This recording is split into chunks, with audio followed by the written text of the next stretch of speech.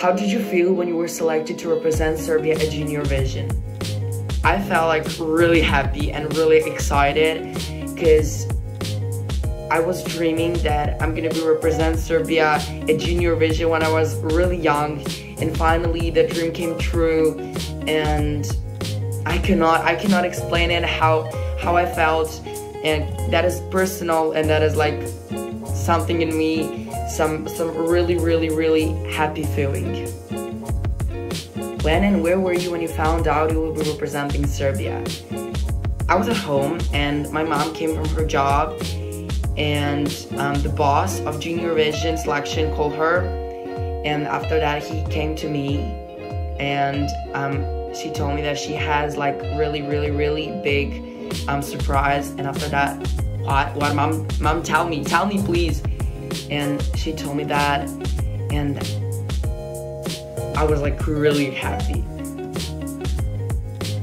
You are the first boy to represent your country in the history of the contest. What you bring to the contest is different from recent Serbia participants. I would bring the love by a guy who has 14 years old. What is the message behind your song? Of course, it is love, and when you're moving your world, you're listening your heartbeat. Have you talked to any of these year contestants or heard their songs? I heard every song, and I like every song. Every song is beautiful, and I talked to Alexander from Ukraine.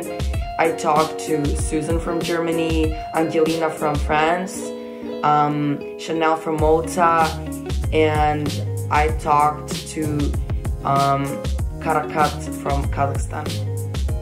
Would you ever consider representing Serbia at Junior Eurovision Song? Yes, of course I do. That is my second dream. Who is your idol, and what would you say to them if you had a chance to meet them? My idols are Kesha, the biggest queen in the world, and Mahmoud. And probably I would say, can we make a song? And I love you guys. Besides singing, you practice rowing. How long have you been practicing, and do you enjoy it as much as singing?